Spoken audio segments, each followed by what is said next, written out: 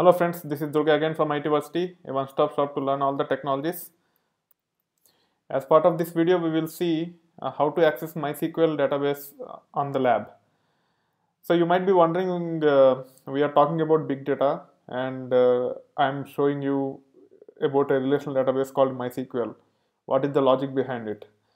The purpose of MySQL is typically when we use big data, there won't be any data which is generated by applications which will be directly stored into big data systems.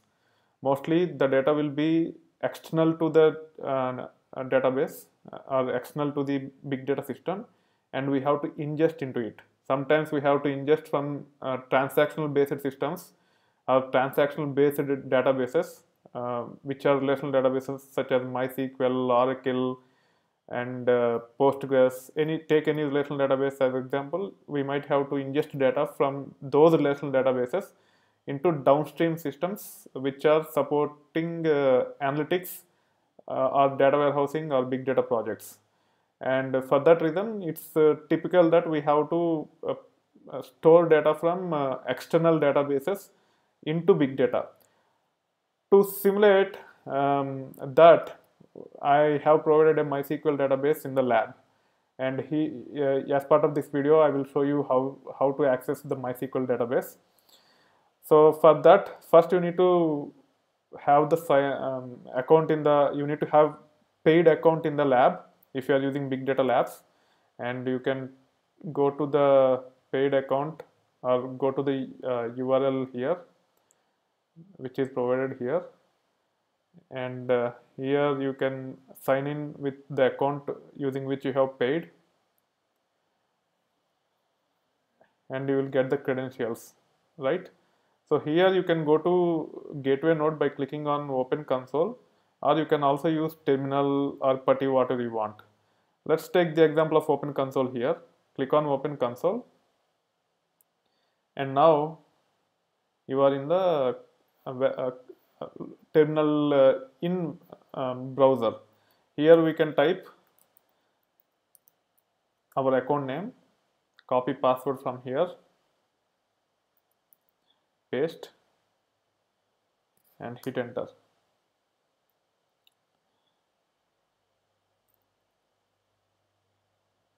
Sorry, the user account is training, and then password, paste it, and now I am in the lab. Okay, now from here we should be able to connect to the MySQL database.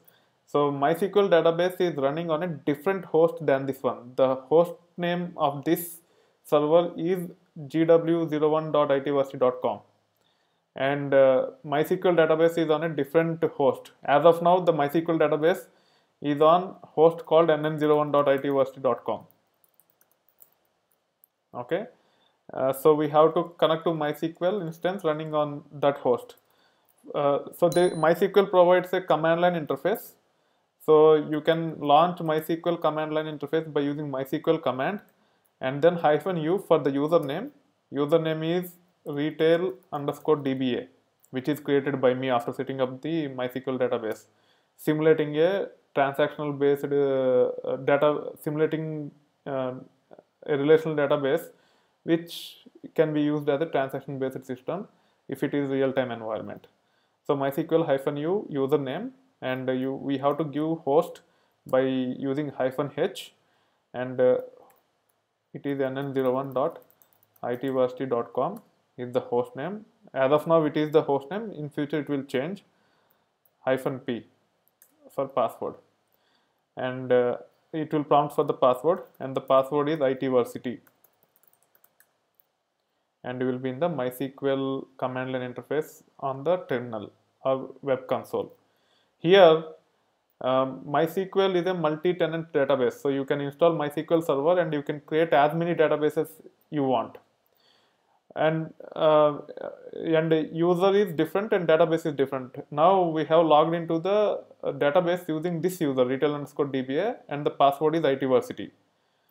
Now if I want to list the databases, we can use show databases command and hit enter. It will list all the databases to which retail_dba have access to. So there are 3 databases as of now. One is retail underscore DB, second one is retail underscore export, and third one is retail underscore import. We can use any database for our purpose, but retail underscore DB is read-only database for retail underscore DB. Retail underscore DB can only query tables in the database. He cannot create tables, he cannot drop tables, he cannot insert into the existing tables. He can only select tables that are available in retail underscore DB.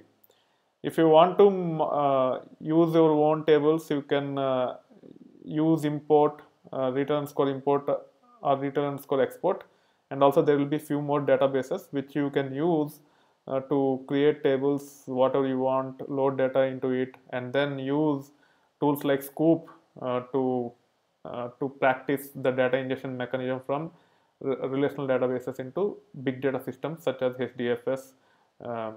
So now to choose the database, we can use command and the database name, in this case retail underscore DB, and then to list the tables you can run show tables command. There are 6 tables and you can actually query any table. In this case I am querying departments.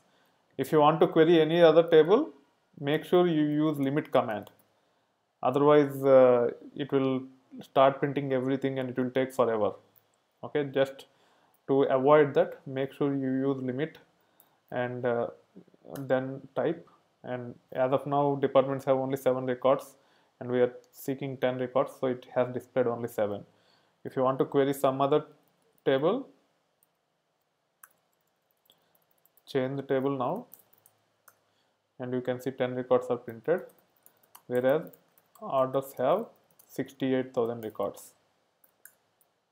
Okay, so this is about how to access MySQL database in the lab, and it is very important. And whatever commands I ran, if you want, you can copy paste from here so that you validate that you can connect to the MySQL database. Again, all these videos are just to make sure that you understand all the tools that are available to learn or practice any of these big data technologies, either for certifications or for learning a new tool at your job, whatever it is. These are the things which you need to go through before you practice. That's why I am trying to explain I am trying to review all the tools that are available in the cluster.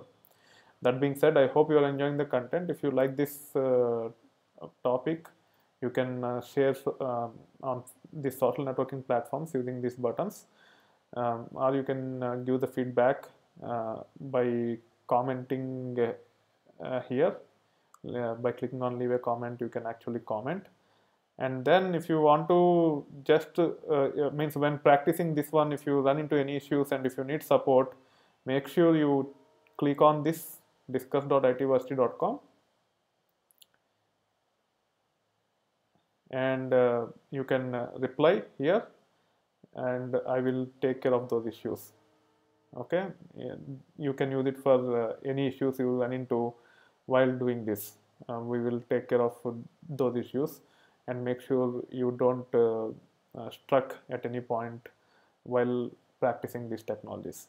That being said, thank you. Bye.